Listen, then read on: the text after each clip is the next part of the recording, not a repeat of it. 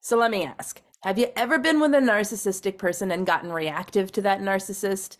Have you ever been in question of yourself as to whether or not you are the one creating the problem because you're the one who is aggressive or hostile or attacking toward that narcissistic person?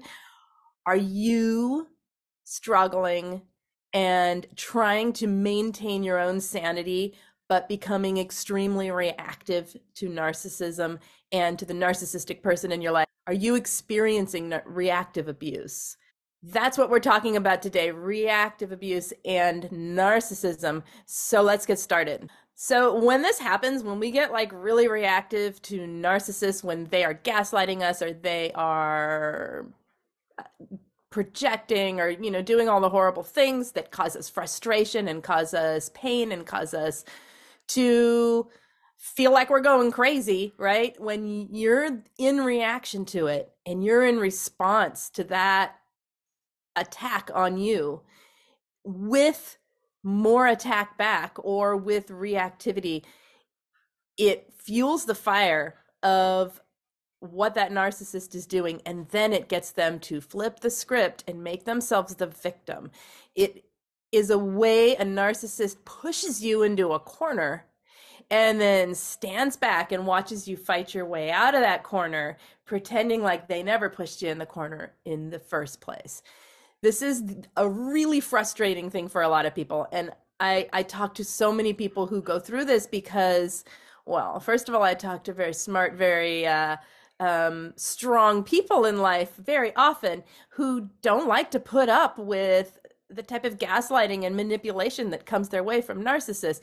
And so when they get reactive, they become the person that the narcissist not only blames, but then smears to everybody else. And oftentimes it can be proven because other people have seen it. So say a narcissist will be like all fully gaslighting you and treating you horrible for days and days. And then you go out in public and you're completely upset and angry and you're in reactivity.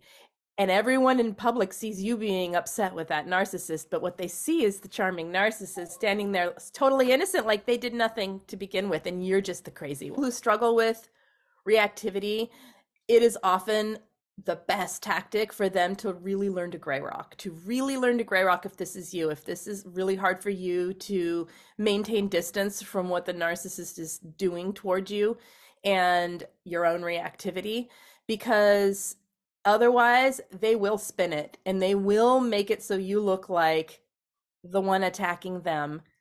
And not only that, the worst part about it is they will convince you that you are the one that's the problem. With enough pressure and enough years, months, whatever it is, of continual gaslighting, of lack of accountability, of never showing empathy, of lack of consideration for you, you're gonna lash out. It happens to a lot of people. I know personally that at a certain point you can only take so much, right? And it is your self-defense, it is your self-worth trying to show itself, it is you saying, I've had enough. But what we have to remember is when we're dealing with narcissists or toxic people anyway, they don't care. They don't care that it's enough. They don't care what they're doing. They don't care to take accountability, and they don't care that you're getting reactive to them because it gives them an excuse to continue going with what they're doing since you're acting crazy anyway, according to them, right? They have zero interest in fixing things, and they are using this to provoke further argument to continue to get your supply. Any attention is supply, and a narcissistic person needs to live through all these drama episodes because it's where they get a juicy bit of supply.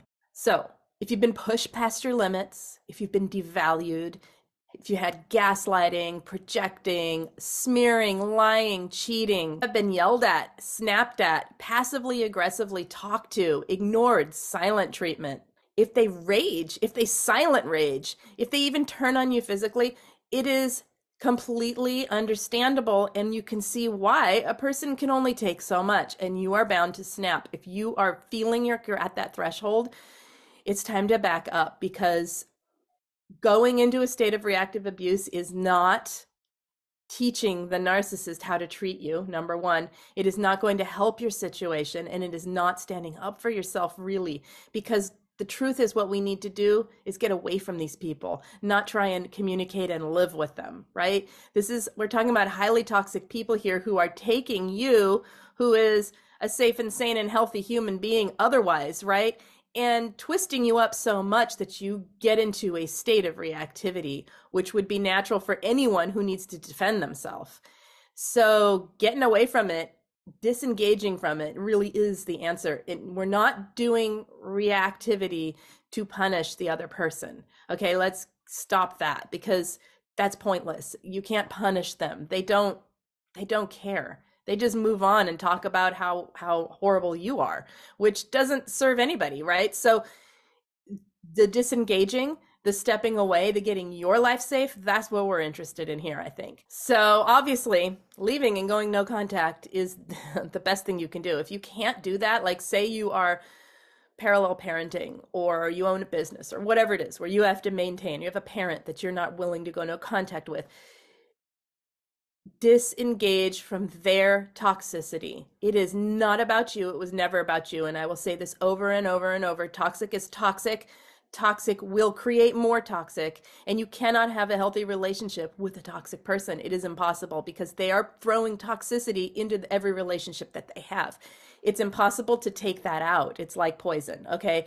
So disengage from anything that feels toxic to you. Create some pretty hard boundaries, and do not let that person cross. They're going to cross it.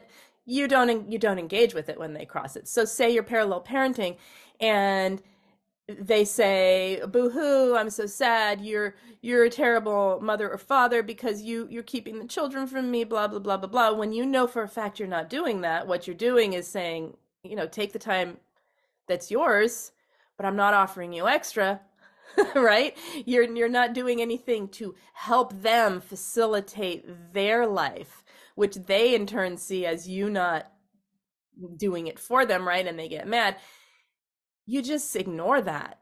Okay? Don't let their emotional pulls, emotional manipulations pull you in any direction, right? So disengage from that. Only answer the need to know information. If they say blah blah blah, you're keeping me away, la la la la, and then they say, I plan to be there at 7:00, you say, okay, see you at 7, and you'd ignore the rest of it. Completely gray rock these toxic people. If they are pushing you to the point of reactivity, it is not good for you to be in a state of reactivity, and you are what matters here. Okay, we can't punish them. It doesn't work. We need to step away so that we save our own sanity and our own lives so that we can create something better. You guys, it's too fast of a life to go around hanging on to these toxic people thinking we can make change in their reality. We can't. Understand that if you have been reactive, and you're upset with yourself, if you have been reactive, if you're proud of yourself for it, cool, whatever. If it worked for you and now you're out of it and you're feeling good, that's fantastic. A lot of people though talk to me and say they feel like they were the problem. They feel like they were the toxic person. They feel like they cannot now trust themselves to be healthy in a relationship because look how far they pushed things. Okay, if that's you, give yourself some space. Okay, give yourself some credit for what you've lived through. Understand what you've lived through, and understand that you were under extreme situation, that in extreme circumstances that created a side of you that was a little defensive, right? And that it's nothing to beat yourself up for. It's just something to learn to now manage, that you can't get reactive to everybody. Otherwise, we're just living in a state of reactivity, and that's not healthy for us. So if that's you, then I would reach out for some help on how to settle this down, how to calm down the reactivity, and how to not feel like everything is attacking me. It's part of CPTSD. It's totally understandable with what you've lived through, and it's not a place you have to stick. It's one thing to state a boundary and be assertive, and it's another thing to be reactive and lash back out. So just know that if you've been reactive, if you are experiencing being reactive right now to a narcissist in your life, no one's judging you here, okay? We know how hard it is. I know how hard it is. This community understands. And we're here to help. So if you need to talk to someone, make sure you check out the information in the description of videos. There's access to community of peer support. There's access to group coaching, and there's access to coaching. So if you need it, please check it out. Please hit the like button and subscribe to this channel, and I will be back with more next time.